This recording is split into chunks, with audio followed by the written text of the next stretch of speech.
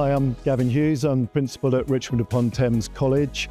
Today we're talking about our new STEM building, which opened in September and is currently housing students who do science, those who want to do engineering and construction. For a long time we were in a very old building and we were so happy and so keen to get into this new building and these new facilities. Everything's bright and shiny and brand new. Every piece of equipment, every test tube, every machine that the students are working on. The feedback from the students is amazing. They've got the room and the teachers to be able to study in the way that they want to. You have to give students something to achieve, and the building starts doing that. The moment they walk into it, they see this new building, they see these fantastic facilities, and that gives them a sense of purpose.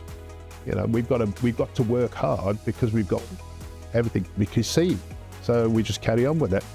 And as you can see, you've seen today, they've got so much to do, so much space to work in. How can you not enjoy it?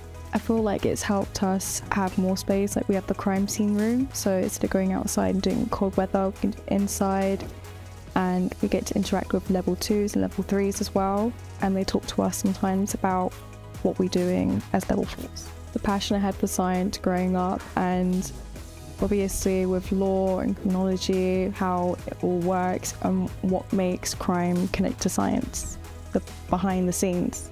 It's a really good new experience, something that you can really experience normally in life. And it's really nice to be one of those people that's behind of the entire process and see how it's done. Hi, my name is Julie Gunn. I teach in carpentry and joinery, but I also do multi-skills for level 1. That's a form of painting, decorating and any carpentry skills that they develop in this trade.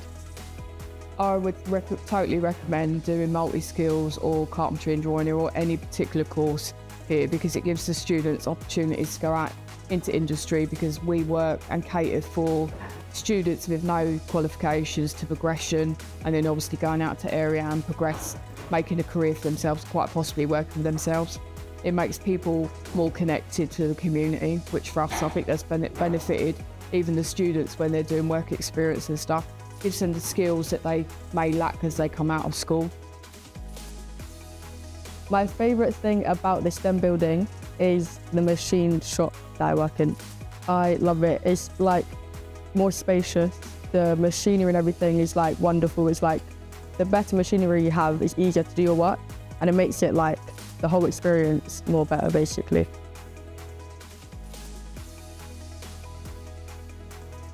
Well, what I would advise them firstly is a massive shortage of skilled workers, and in the welding field, I think at the moment the country needs at least an extra 65,000 welders.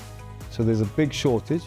The money is good. The working conditions are really favourable these days. You know, in the old days it was a hard job, but now a lot of well-being being put into it. And if guys are good with their hands, if they like working with their hands, it's a perfect place to get on with it. Create stuff.